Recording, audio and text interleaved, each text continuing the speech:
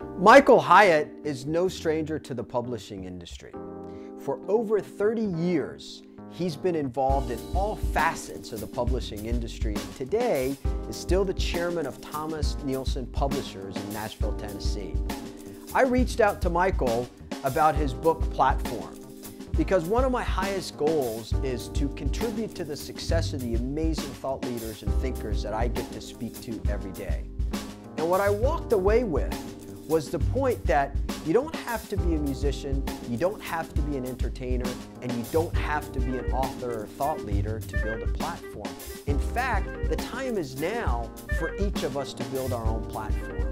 The only way that we're going to get ahead in life as creators or entrepreneurs is to build our platform. Here's what Michael will teach you. Number one, he'll teach you how to build an engaging product, how to develop and launch your product, and how to build a home base. And most importantly, he'll teach you how to engage with your tribe, with your community.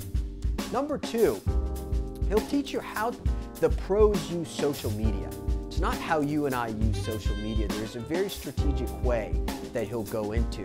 And perhaps most importantly, he'll teach you how to maintain your authentic voice, because that's what people will trust. So here's the deal.